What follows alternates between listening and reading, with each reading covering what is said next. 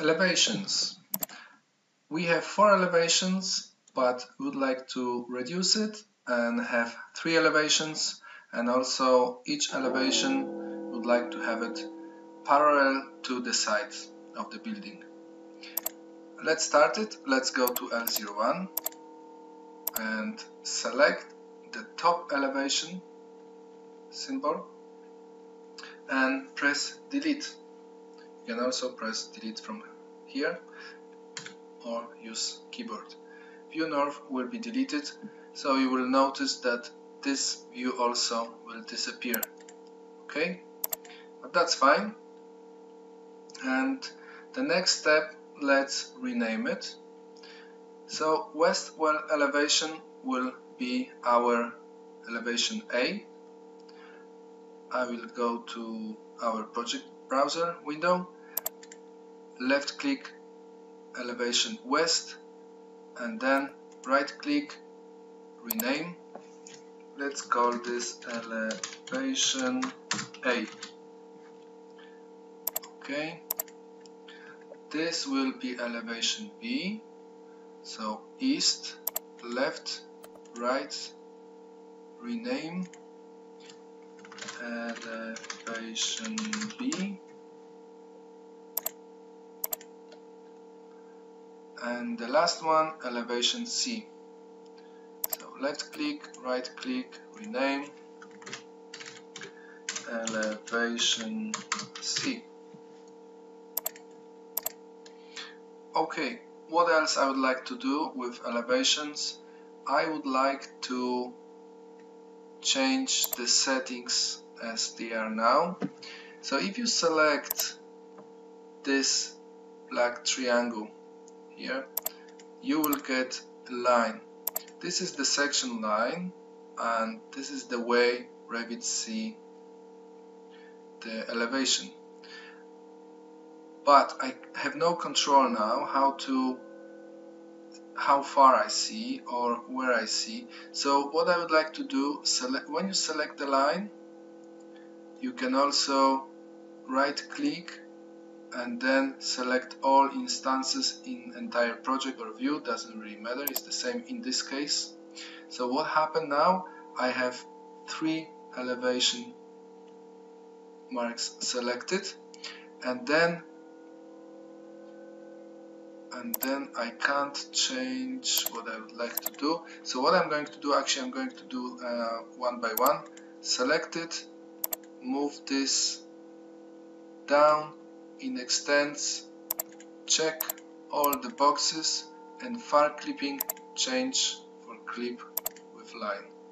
Okay, now I have much more settings, much more options to do. So I'm going to grab this blue dot up, and then also this somewhere here, and then far clipping somewhere here. Okay, I'm going to do the same for this one. Select that and go to extents, crop view, crop region, annotation crop, and then far clipping change for clip with line. Okay,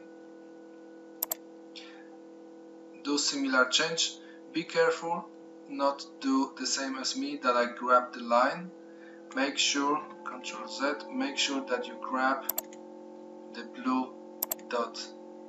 Okay, and then you can stretch the line. So leave it somewhere here, then go up somewhere here, and then far clipping into the middle. The same for this elevation. Check the boxes, clip with line, okay. And this time I'll go over the building, so go to the up part, and then select this and move somewhere here.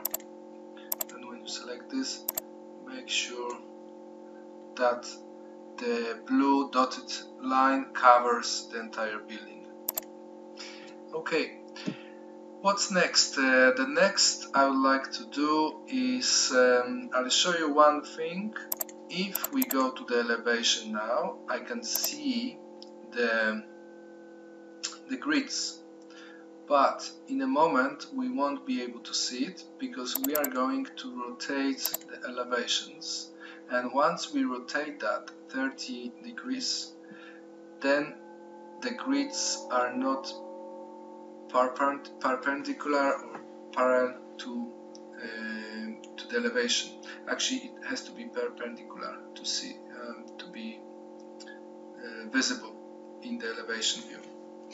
So what I'm going to do next, select the elevation mark, make sure that you select both, go to the rotate tool, left click, snap to the vertical line and then move it on. You can find 30 degrees or you can just type 30 and enter. Do the same for this elevation, so escape, left click and use the cross window to select it, rotate,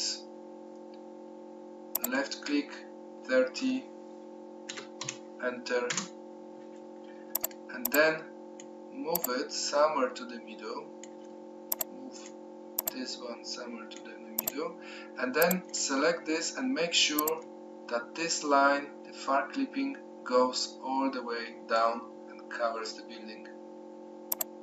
This may be somewhere here, and the same this side, make sure that the far clipping covers the building. Okay, so just to remind you how this looks like, this also covers the building. Okay, so that was how to modify the elevations, and now you can see we have only 3 elevations.